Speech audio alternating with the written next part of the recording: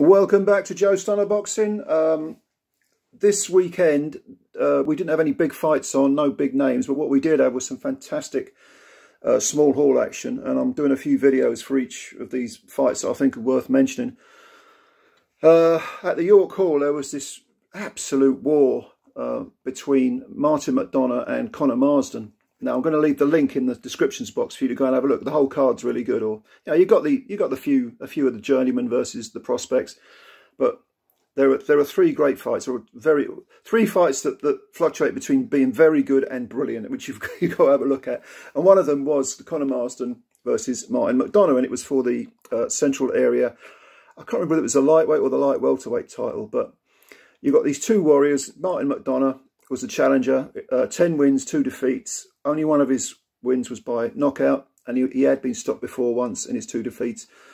Can't remember that. I think it was. Oh yeah, it was. It was Harlem Eubank. Yeah, he gave Harlem Eubank a tough fight, and he got stopped in the last round. It was an 8-rounder, but a real tough guy. Pressure fighter, puts it on you, doesn't stop coming forward. Doesn't really know how to box at range. Not really. He's very much the pressure guy.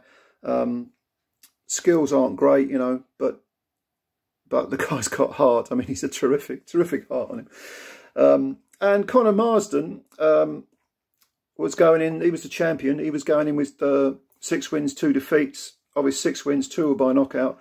Of his defeats, one was by stoppage to Craig Woodruff. That was back in 2019, and he'd won the Southern Area title by beating Mickey O'Rourke over 10 rounds. Not Mickey Rourke, Mickey O'Rourke, who at the time was undefeated.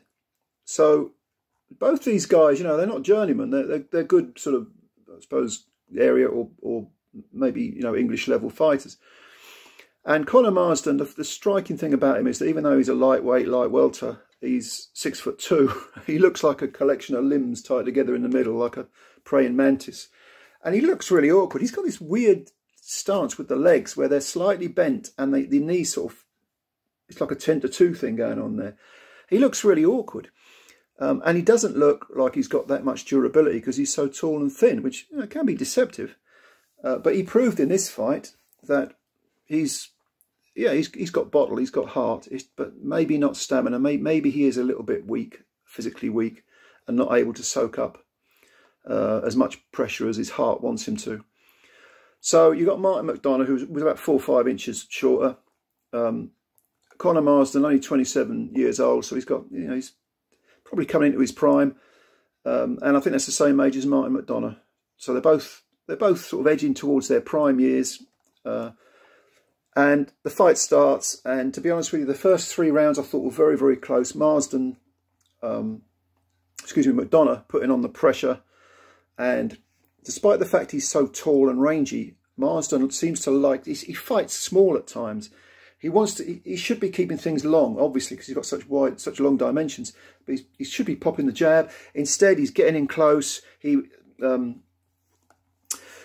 was able to get close frequently and quite easily. He wasn't getting popped as he was coming in, and he was getting MARSDEN on the ropes and working him. But it wasn't like he was stinging MARSDEN. Like I say, neither of these guys has got a big punch, but he was outworking him. And the first 3 rounds, I thought McDonagh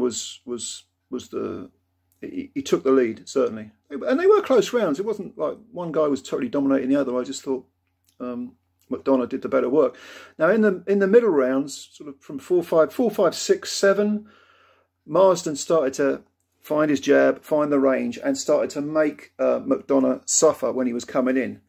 Suddenly he was getting popped when he was coming. He was getting jabbed at long range. He had to get in close because no way could he outbox MARSDEN. And MARSDEN was, you know, even when McDonagh was coming in, MARSDEN was doing some good inside work, and he was punishing him for daring to walk through that front door.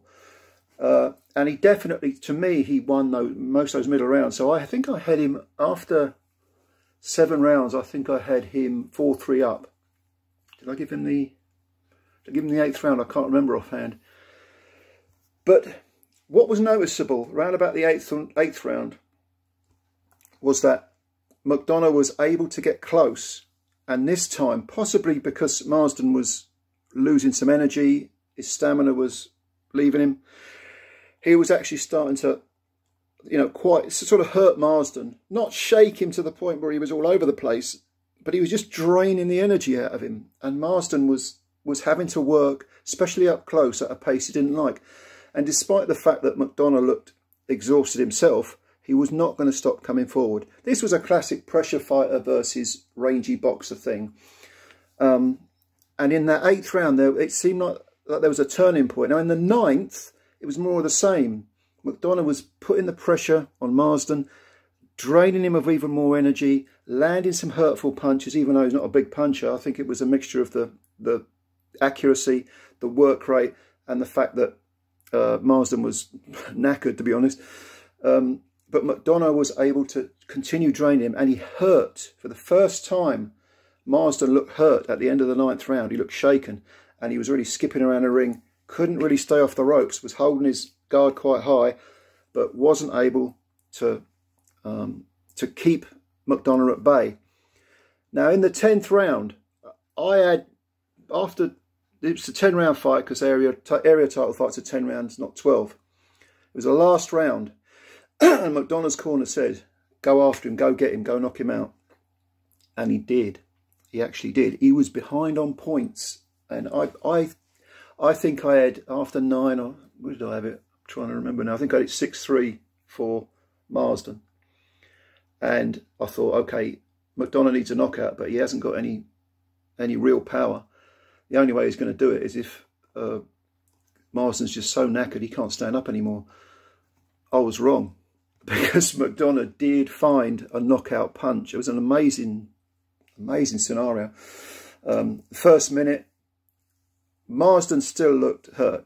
I've got to be honest with you.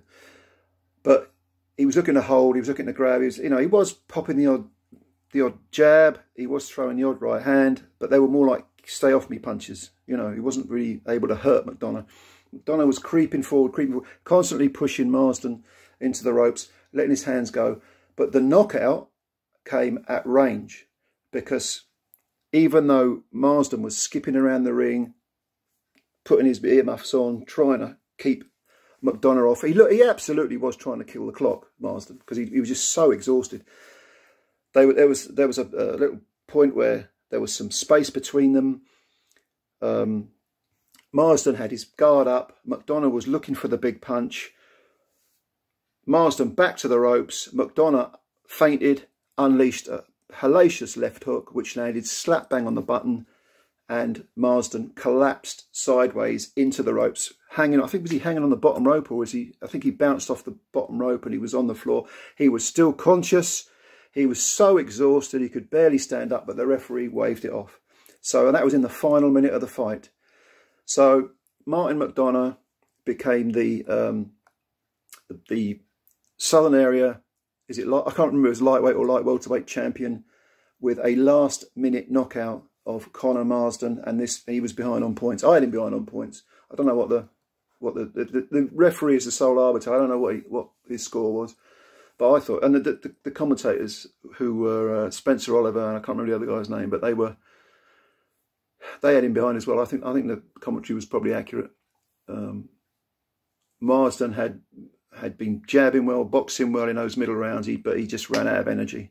And even though he's 27, he looks like he hasn't got his man strength yet. Maybe he hasn't. Maybe he'll fill out a bit and be physically stronger and have more stamina. But well done to Martin McDonagh, who, you know, these are two guys that don't duck anyone. They'll go in with anyone. Good fighters, good area level fighters, English level fighters. McDonagh's the champ now. Marsden can come back if he wants to. I don't see why either of these guys should go down the journeyman route. I think they're both candidates for future area titles, maybe the English title. Brilliant fight. Go and have a look. I'm going to leave like I say, the link below in the descriptions box. Have a look at this fight. It's well worth your time. Thank you for watching the video. Hit the subscribe button if you're new. Hit the like button if you like the video, and I'll speak again to you sometime soon. Look out for more videos. We've got loads of videos for you, going way back. This channel is almost a year old to the day, so I hope you're enjoying the content, and we'll speak again soon. Bye bye for now.